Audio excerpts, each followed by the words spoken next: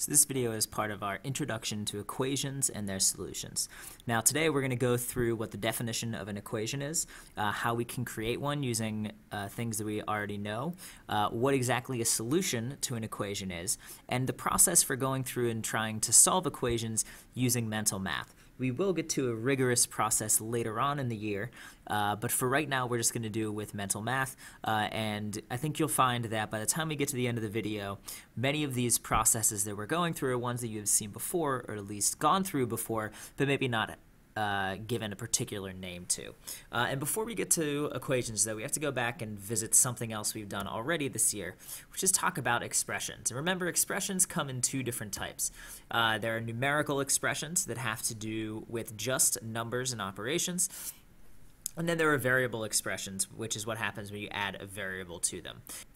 And when we talk about equations, what we usually mean is using variable expressions together with some sort of numeric expression, or maybe with another variable expression, to find something that we can find a unique solution for, or maybe a series of unique solutions. So let's say we start with an expression that looks like this.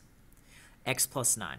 Should you go ahead and pause the video and think about the question that's at the top. You don't have to write down any answers to it, but just think about if we wanted to be able to find a specific value for the variable in this expression, that is one that the variable would have to be, what would we need, or what would we need to know? What might help us with that process? Again, you don't have to write down any thoughts. Just go ahead, pause the video, think about it for 30 seconds to a minute, and come back when you're ready to move on.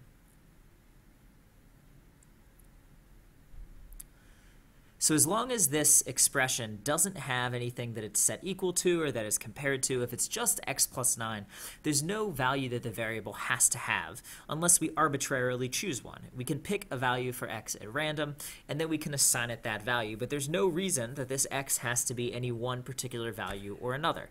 And in order to get to something where x has to have a particular value, we need to move from expressions to equations.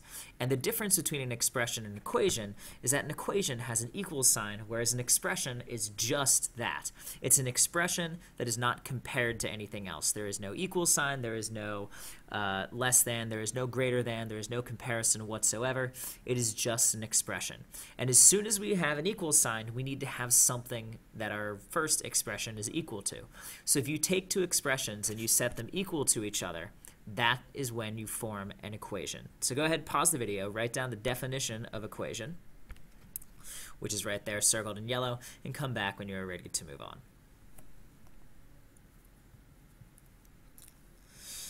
So notice this says the definition of an equation is just two expressions set equal to each other. Now we can come up with some ridiculous equations that are obviously not true. For example, we could say 3 is equal to 19.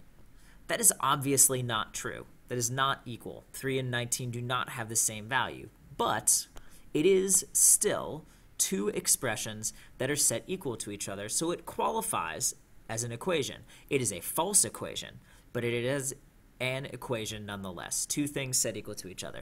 We really don't like to deal with false equations because it really gets away from the idea of equations and equal signs anyway, where the equal sign really is talking about two values that are equal to each other. So we'd much rather have equations look like something like 2 plus 3 equals 5, 7 equals 10 minus 3, things like that, where the two values actually are equal. Now remember back to our variable expression for x plus 9. This expression here, as soon as we know that x has a particular value, we can give an expression that value. But we could do it backwards. Rather than say that x has a particular value, we could instead of using our first process, which is giving the variable a value, we could instead give the expression a value and say that x plus 9 has to equal 18. We say that the value of x plus 9 and the value of 18 must be the same. As soon as we say that, we can start to make interesting observations about the variable in the expression. There's only one number we can substitute in for x so that x plus 9 equals 18. We've already started with 9. We need to move up to 18. So therefore, x has to have a value of 9. The only way for x plus 9 to be 18 is to give x a value of 9. This boxed yellow equation here that says x equals 9, the value of the variable that makes the equation true, this is called the solution.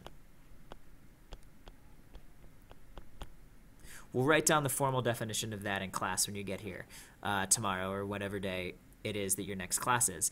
But when we use the verb to solve, we really mean to find the value of a variable in an equation. So this x plus 9 is the value that makes that true.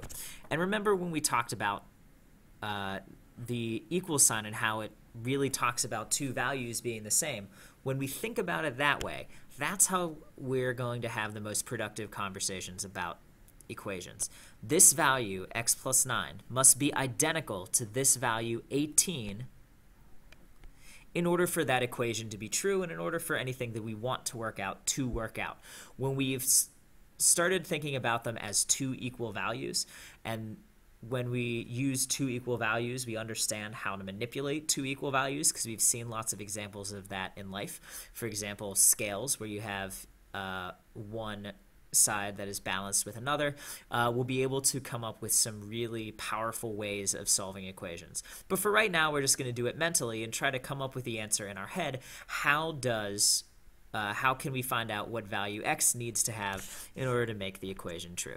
So if we look at the equation in the top left, where we have 5x is equal to 25, we're going to think to ourselves, what value does x have to have so that 5 times x is 25?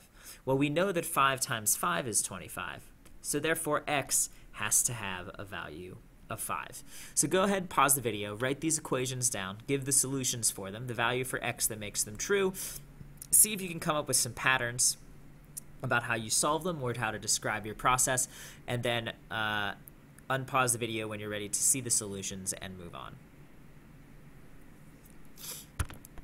So when we have x divided by 7 equals 12, moving from left to right, in order to divide a number by 7 to get 12, our original number needs to be 84. We know that from one of our fact families and basic division facts.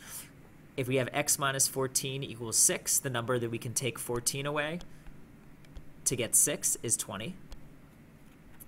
Back down in the bottom left, if x plus 22 equals 40, in order to get to 40 from 22, we have to add 18. For the bottom center one, in order to take 13 away to get 19, we have to start at 32. And if we multiply x by 12 to get 132, that means our original x is going to need to be 11. So these are the sort of basic equations that we're going to be talking about. We'll look at more complicated ones later on in the year. But for right now, you can see that a lot of them have to do with facts that we've done before. And remember that the equal sign really does mean and is really trying to say that those two halves of the equation really are identically, equally the same in value.